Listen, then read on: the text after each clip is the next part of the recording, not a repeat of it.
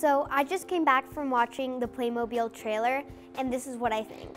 I think they're kind of trying to do almost like a spin-off, but not entirely a spin-off of the Lego movie, because the Lego movie was extremely successful. I think it's gonna be pretty good. I just think it's really complicated. I think it's gonna be maybe a little bit like the Lego movie, but there's a lot of action scenes and it's kind of complicated, so.